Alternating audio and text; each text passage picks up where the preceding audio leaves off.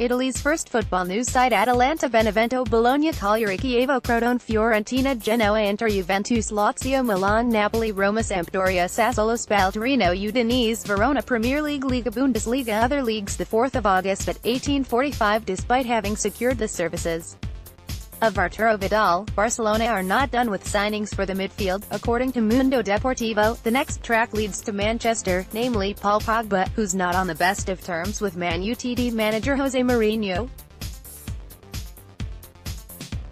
In fact, in July, the French midfielder's agent Mino Raiola visited Barcelona's training ground, while Pogba himself met Arturo Vidal in the United States. However, it would be a costly operation for Barcelona, which could stop a deal amid FIFA financial fair play rules.